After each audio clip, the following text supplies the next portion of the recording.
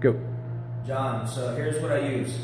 They're TheraBands, they're extremely thin, they're easy to travel with. You can throw them in your bag, your backpack, take a small towel, put it underneath your side, underneath your elbow.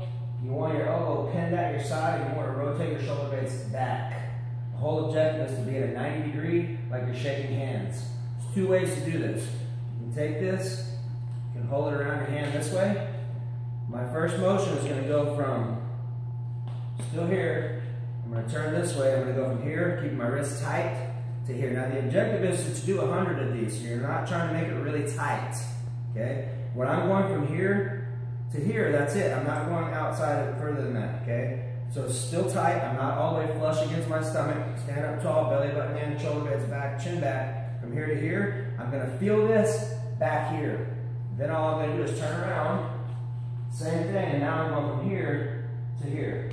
I want this band pretty much right across from where my hand is. I don't want it up high or up low, because what I'm doing is working all the muscles that hold the shoulder joint together. It's like a ball and a saucer, and your rotator cuff muscles stick on there. So from here to here, 100 of them.